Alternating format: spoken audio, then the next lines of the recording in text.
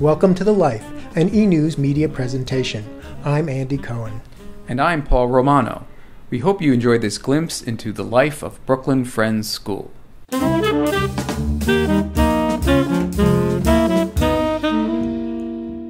Tell me about the show. What's it called? Well, we're doing In the Heights by Manuel Miranda, and it's just really fun. It's about 3 days in Washington Heights.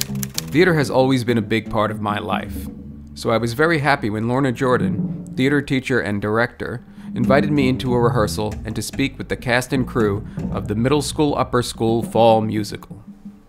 I've done the musical every year since 7th grade. And how is this different?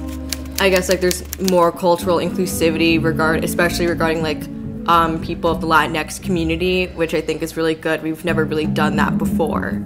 I play Kevin Rosario, and I'm an immigrant from the DR, and I guess I'm a bit old-fashioned. I own a taxi company, and I'm just trying to enable my daughter to have the best life she possibly can. And how do you find motivation for that role?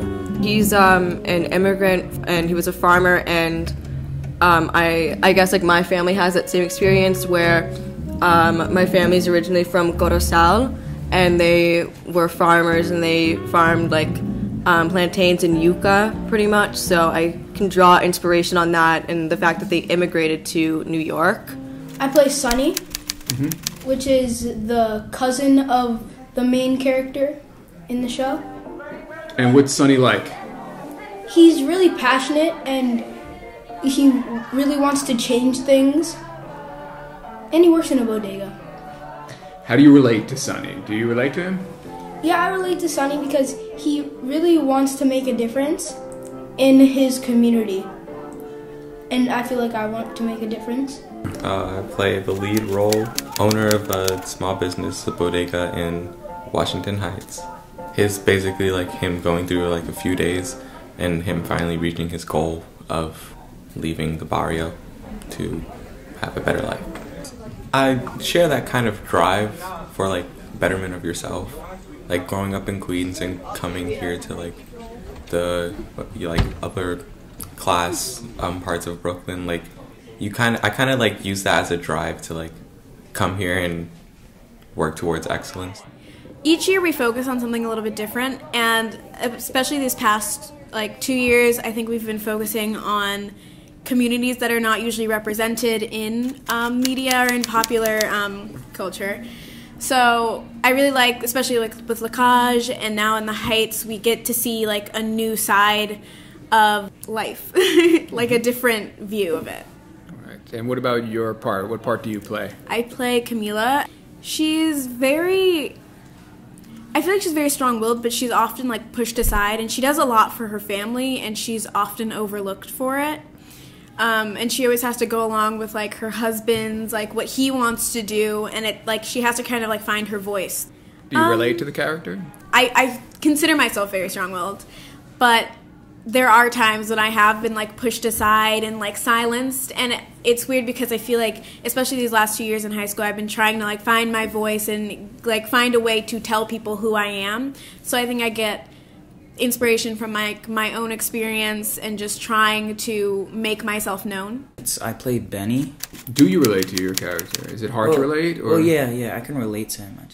When we get to the lottery ticket side of the story, he's pretty much talking about how if he won the lottery, what he would do with the money, which was he wouldn't do what most people would do. He wouldn't go on vacation. He wouldn't spend all the money. He said he would go into business school, own his own car service, and invest his money. You got the girl, but you can't keep her until you figure this out, and it's really In order to help students better understand the motivations of their characters, Lorna sent an email to faculty and staff looking to gain as many perspectives as possible from community members who have immigrated to New York City. Her goal was to help cast members to make truthful, appropriate choices and to deepen their understanding of the power of art to provide an entry point for learning and empathy. My parents and my whole family and myself, we immigrated from the Dominican Republic, and we have lived in the Heights ever since. Because Lorna, like, low-key shaped my life, but it's fine. Okay. I'm here with Jazz and Jack. I've been wanting to interview them for a long time. You are my heroes. Can you tell us Can you tell us a little bit about what you do on the show? Yeah, so we are stage managers for the production. That means from day to day we take rehearsal reports. So like attendance, we list down what happens, we sort of know where everyone is and what's happening. We block the show. We do block the show. Block the entire show. That so making sure where everyone is and what they're doing and why they're doing it. And very true. Many things.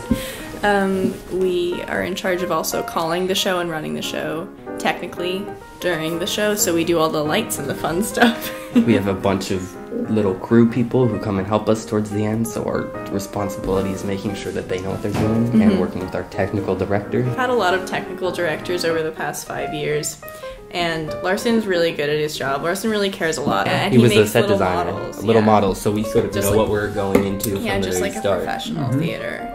Very so cool. fun. How is it working with the actors? We love it. It's exciting. Yeah. There's a lot of different things to do every day, and during the show we're constantly following people around and making sure things are happening. It's a lot of damage control. Very much. You find that there's a lot of ego there? Oh my gosh. I wish that there was an actor that I'd met at BFS who was just so full of themselves that I could just Are you on book for actors sometimes? We are on book. From the very start of the play, it's sort of them, they follow along with their scripts, but after they learn lines, there's sort of this chunk of time where they might not have memorized their lines, and they should have. Yes. And so we stay on book. Are staying on book, but as it progresses into the final week, we've shifted our responsibilities to more focusing on the technical aspects of the show. So we come in from a very early point, and we begin by focusing on the actors, and then we sort of shift towards the end. Yeah. Tell the truth. Do you know everybody's lines, and can you do every part? Yes.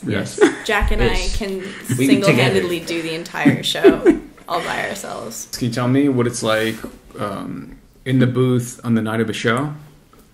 It's very exciting. It's very exciting. It's like it's just like pure energy in the booth. I would consider more of the energy to be backstage. For this show, I'm going to be backstage, so it's a lot of fires that are getting put out constantly. Yeah. It's a lot of energy. Especially opening night. They're loud. They're very loud. They're all very exciting. Closing night is very sad. They all have so much to say, and we have so much to expect from each show. We sort of know how things run, where our first show is sort of the getting everything together, and then the second show is sort of where everything, I don't want to say it falls apart, but the second show is where we sort of have done such a great job on the first show that we have to try to keep it up. Do either of you or both of you have an incident that you want to describe that took place? Like, what was the worst or the best thing that happened in the booth? I have backstage? The potential worst thing that I almost did. I almost erased all of the lights for Into the Woods right as everybody had just sat down in their seats. Like, completely all the light cues gone, because I was just trying to turn on a lamp, and the lamp wasn't working, and so because I'm an experienced technical director, I thought, why not unplug it and plug it back in? And so I unplugged the power strip from the wall, and the computer was plugged into the power strip, and the computer is not the system that just saves automatically, and so it took about 20 minutes to turn back on, and the whole time it said incorrect shutdown, may not have been saved, stuff like that. And so Sophia Lipkin and I were just panicking about whether we had lights or not. We were thinking we were gonna just have to wing it the entire time, just manually do it. Luckily, I did not do that. That would have been horrible, but it worked out. It was saved? It worked out. It was all saved. We were all good, but that would have definitely scarred me for life. Wow. I think that the craziest parts are when you're in the booth and you're watching the actors do their things, and maybe it's not exactly how it's been blocked, and we're just sort of and you're just sitting in the booth or motioning wildly because they can see you in the booth. Thank you so much for all your thoughts. I have a question. Can I say break a leg to you? Can we say that to you? I did until one of our actors almost did break a leg when she sprained it, and now I'm really just scared. Right, but anyway, break a leg. All right, thank you. Thank you so much. I had so much fun talking about theater with the cast and crew of In the Heights. Thank you, students. Let's remember, none of this would have been possible without the extraordinary efforts of musical director Lisa Burns, technical director Larson Rose, choreographer Jamara Hill, Spanish language coach Maria Sanchez, and of course our director, Lorna Jordan. Let your play speak.